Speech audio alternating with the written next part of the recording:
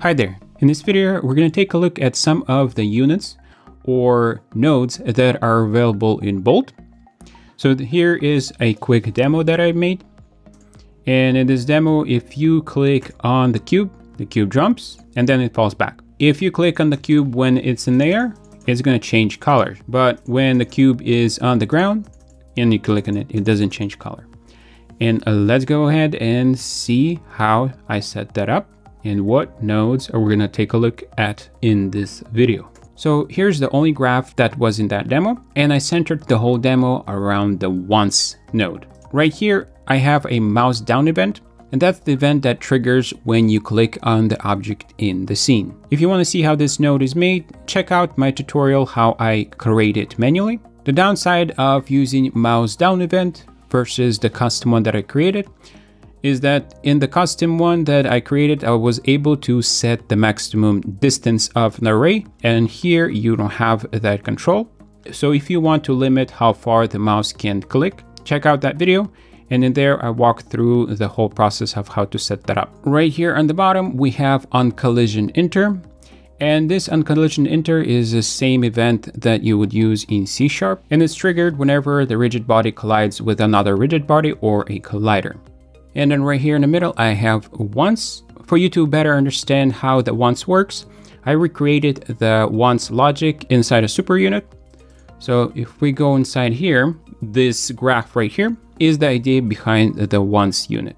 We have the reset input, and all it does, it clears the flag. There's a variable inside the graph that I called flag, and that variable is used to remember the state of the graph. So that's how the reset works.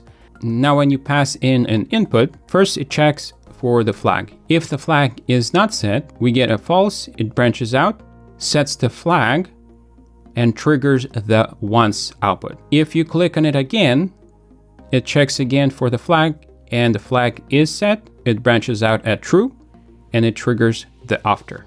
So if you ever end up manually setting up this logic, remember that there is a unit that is provided by Bolt called once, that can do this kind of flag setting for you, and it will save you some time.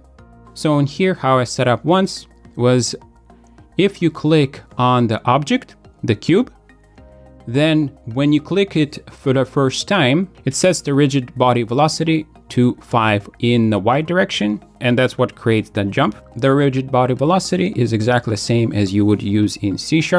When you click the object for the first time, the object will jump. But when you click the object for the second time before it hits the ground, it will trigger the afterflow, which is gonna set the random color. And how I set the random color is by getting the mesh renderer of my object, pulling the material that I'm using for it, then using a random color generator and passing those into the material set color unit. So to set the color, I had to also pass in a name, and this string right here, the underscore base color, is the name that is used for this color inside of this shader. And I already mentioned that on collision enter, whenever it hits the ground, the once get reset, which allows the click on the object to make the jump again. Let's take a look at the demo again. So if I click on the object, you can see it jumps and jumps again.